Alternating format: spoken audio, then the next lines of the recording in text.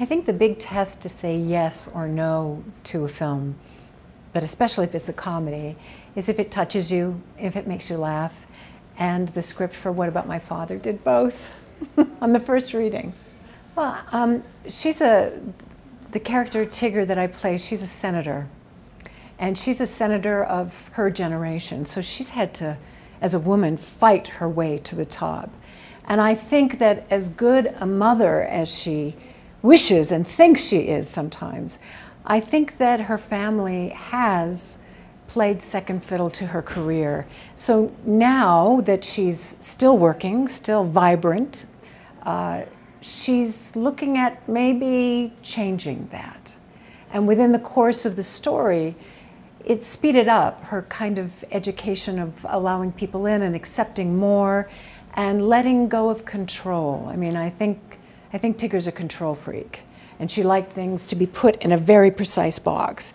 So when she meets the Robert De Niro character and his son, it's not what she expects or wants for her daughter. But in the end, it's exactly what she should have. Well, I think the person who's most responsible for the atmosphere on any film set is the director. And Laura Terrizzo was absolutely a master at that. She really cast it so well.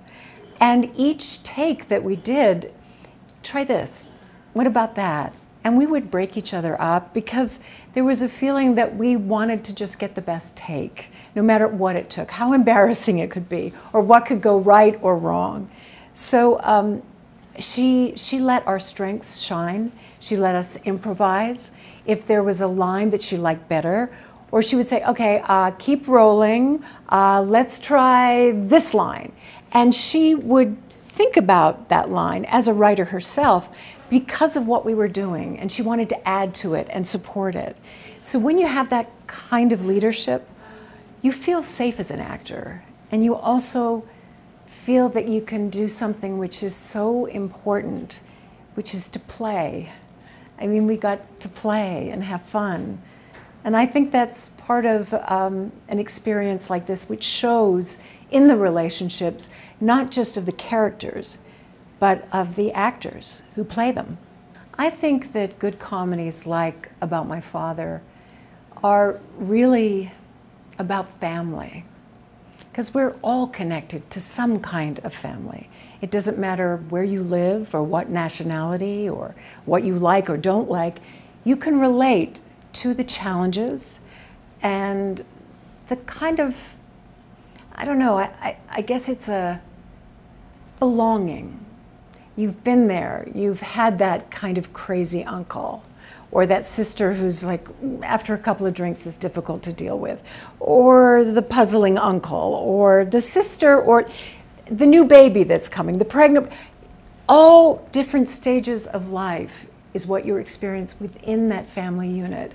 And it's used, I mean, Shakespeare, all of his great plays are about family. And he has comedy in it. I'm not saying we're doing Shakespeare, but in its own way, it is the same track of storytelling, which is about the wonderful aspects and the horrific aspects and the challenging aspects of these people you love, adore, and in some places, in some instances, can't stand.